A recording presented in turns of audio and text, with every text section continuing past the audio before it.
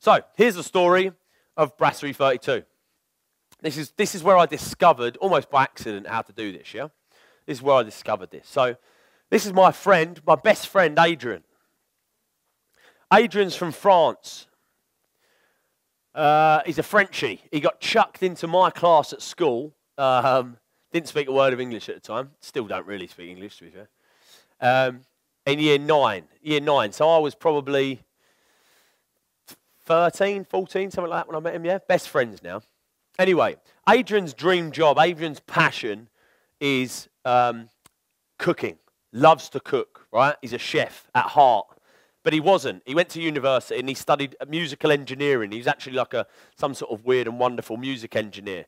Worked for Lionsgate, right? So he did like all the sound editing for a lot of the Disney films and all of that sort of stuff, yeah? Made it sound like awesome. Because he loves music as well. But his real passion is cooking, yeah? It's amazing if we're doing like every now and then we'll do like a, couples come dine with me. If I'm going around Adrian's house for a come dine with me, I'm like, well excited. I'm just like, what am I going to get, you know? He knows what he's going to get if he comes to my house. He's getting beans on toast, right? But Adrian, you go around his, he cooks a weird and wonderful. He's such a good cook, but he loves it as well. His passion is cooking. Anyway, he went off traveling the world. He left his job with his wife because they wanted to take a year out before they settled down properly, and he wanted to at least travel the world for 6 months. So they went away, and he does what most people do when they travel. He found himself, right? He did. I want to follow my dreams. Is what he said when he come back. So when he come back, he didn't go back to his highly paid job in London. He got offered a job at a local restaurant in Gravesend called Brasserie 32. Just opened, right? French menu. He knew the owner knew him. He needed a head chef, and Adrian wanted the job. So Adrian started working as the head chef at Brasserie 32. This restaurant had just opened in Gravesend. Now, for those of you that know Gravesend, it's not really a place you want to be eating food, right? Really. There's not a lot of places that are good. Simon will tell you because he's from there as well, right? But, however, Brasserie 32, on the other hand, sort of changed that, right? So Adrian got the job. But he was working all of the hours under the sun. Those of you guys that know any chefs or, know people that work in that industry, terrible hours socially, yeah? You're talking like Saturdays, Sundays, Friday nights. I never got to see my best friend. We couldn't go to the pub and have a game of pool and a pint and a pack of crisps, right? We couldn't do any of this stuff anymore because I weren't seeing him, yeah? He was very, very busy. So one night, we decided to go in there. We'd been in there for about 2 months. And me and my now fiancée, Emily, we said, right, let's go. We called up, booked a table with Adrian. Adrian said, yeah, of course you can come down. You don't have to book a table. So we walked down to the Brasserie 32. We walked in the doors, right? It's lovely. First time I've been in there. Again, I'm busy, so I haven't really got to go in there. I walked in Brasserie 32, and it is empty. Like, tumbleweed. Right? Completely empty. By the way, this is a Thursday night, which is a fairly popular night for restaurants, right? Thursday night, probably 7:30, yeah? So peak time, really. Empty. Not a single person in there. A lovely, lovely man walks up to me. He's fairly, 5'5", something like that. 6 guy, middle-aged guy, probably like 45. Grey hair, really, really nice chap, comes out of an apron and walks up. He says, hi, guys. How's it doing? I said, yeah, all right, mate. Yeah, my name's Matt. Adrian's friend, we booked a table. And he said, oh, all right, nice to meet you, Matt. What's your name, darling? Emily. I said, okay, Emily, cool. Can I get you a drink before we sit down? I said, yeah, mate, definitely. I'll have a Kraken and Coke. Love rum, yeah? Love Kraken's my favourite. And Emily was just like, yeah, she'll have a wine. And she had, one of those white wines. I don't know the bloody names of them, the Sauvignon thing. Sauvignon Blanc. She said, yeah, I'll have a Sauvignon Blanc. And he says, right, coming right up. Go and sit down, and I'll get you a Kraken and Coke and a Sauvignon Blanc and bring it right over. I said, awesome, thank you. Sat down. He brought us over our drinks. Had a little word with us, told us about the food, told us about the menu, gave us some recommendations. We ordered. I ordered the steak. Lovely, yeah? Adrian come out about 20 minutes later with our food, all ready to go, and it was amazing. This food was so good. I knew he was a good cook anyway, right? But it was quality. My steak was perfect. The peppercorn sauce it was in delicious. We were waited on hands, obviously because they were empty anyway, so they could wait on us, right? But they were keeping our Sauvignon Blancs and our rum and Cokes topped up all night. The service was fantastic. And I sat around and I looked at this empty restaurant and I tried to figure out why they were empty. It wasn't the food, obviously. The food was amazing. It wasn't the service. The service was great. It wasn't because it was run down. The place was beautiful.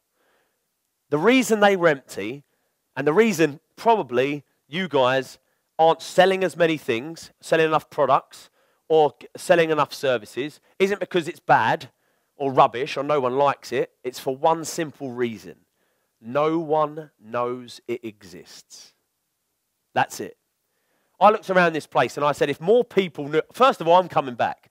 Secondly, I'm telling my friends about it, which screams at me that this should be a business that's thriving, which a lot of you guys are at.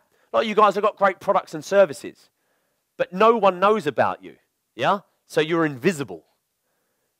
So I sat there and I tried to figure it out, and I sat down and I said, look, this is ridiculous. My mate's working every single night, but he's not making really any money. The business isn't doing well, but I've lost him. So I said, right, I came up with this idea. I said, look, I've been doing a lot of this, testing a lot of this engagement stuff on Facebook. I sat the owner down, Andrew his name was. I sat Andrew down and I said, look, mate, I honestly believe that this place could be heaving if more people knew about it. I've got an idea that I think might work. And it was this exact strategy. I said, all I don't want any money for it, all right, because I'm doing it for Adrian. If we can get you so busy, you've got to hire another chef so he can have the occasional Friday, Saturday night off and we can have a few bevies down the pub, I'll be happy, yeah?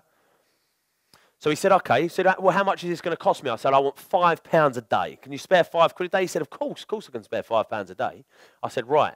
So the strategy was, I took Billy, he was here a minute ago, he's left now. I took Billy on their day off, which is Monday, and I said to Adrian, right, I want to film every single meal on the menu being made from start to finish, every single one. I want to see it going, I want to see it on the board, everything that goes into every single dish. I want to see it in the pan. I want to see what you do with it right up to the point where it's served, beautifully presented on a plate, on the table. And then I want you to cut into it as if I, watching it, am about to bite into it. All right? And this was the content that we come up with for a restaurant. Any of you guys that are in, got any sort of bricks and mortar place where you want to get people through the door? Bars, restaurants, salons now. We've got a huge chain, a salon chain in Inverness now is one of our clients, and we use this strategy for them. Absolutely turn their business around. Do you want to see an example of one of these videos? Yeah? Here it is.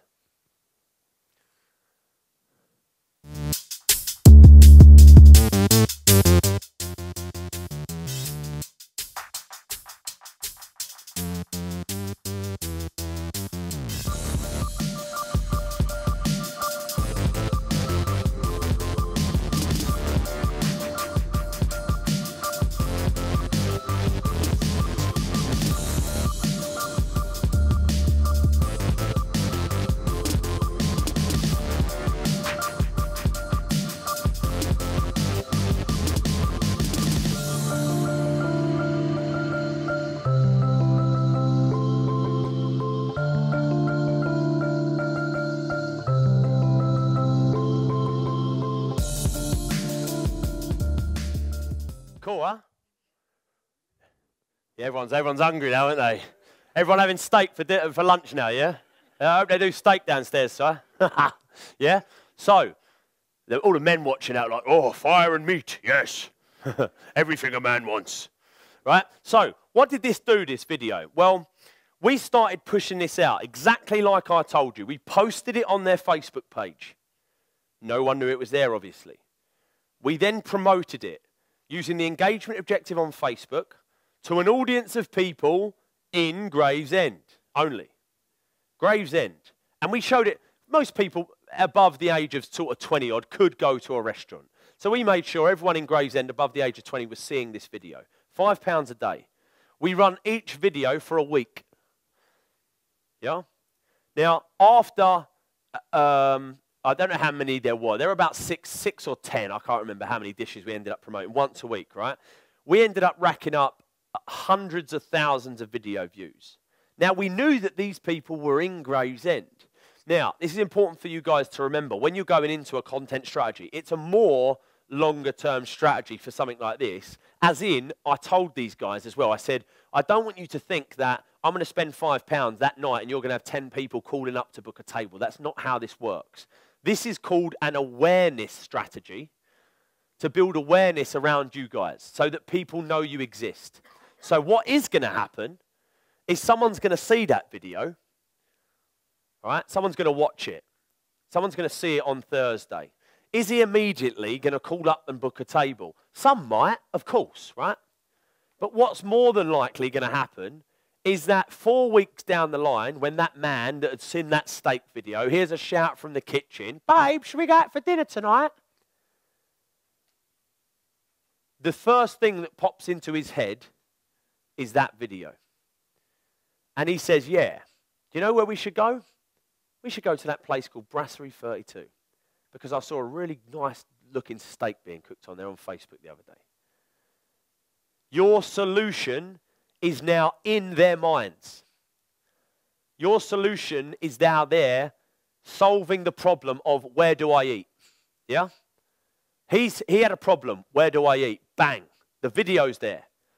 Brasserie 32 is now the solution. Make sense, guys, yeah? The results.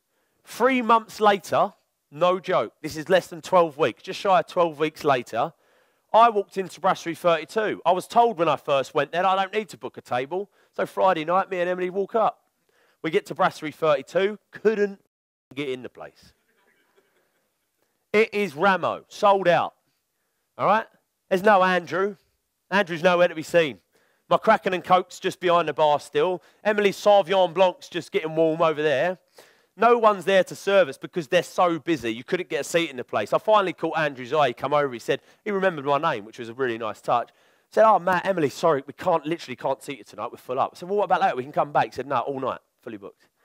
In 12 weeks, they went from empty to making zero money to being sold out. Fully booked. On £5 a day. Now, unlike us and some of our clients, they didn't even go up from £5 a day. They literally spent £5 a day on, and they didn't move up. But it was getting 1,000 views a day. 1,000 people. Gravesend's not that big. You know, maybe, I don't know, I really don't know actually, maybe a couple of 100,000 people maybe, less than that probably, right? So it's not that big. Pretty much everyone in Gravesend had seen one of these videos after 12 weeks. Yeah? A lot of people had seen 1, 2, 3, 4 of the videos. Yeah? So this was the place to go. And the beautiful thing about the restaurant, because it was so good, as in service was amazing, like I said, food was fantastic, once they've got them in the door once, they're coming back. They had so many repeat customers. The goal, the hard bit was getting people just to get them in the door once. Make them aware it exists. Make them aware of how good it is. The world you live in today, ladies and gentlemen, you can do this for as little as £5 a day. You can reach everyone you want to reach so that everyone knows about you. But it's the only time in history it's been possible on this scale for this price, ever. So consider yourselves really, really lucky. All right? And then after about 3 months, Andrew had to hire another chef. They were too busy. He had to get a new chef in. All right?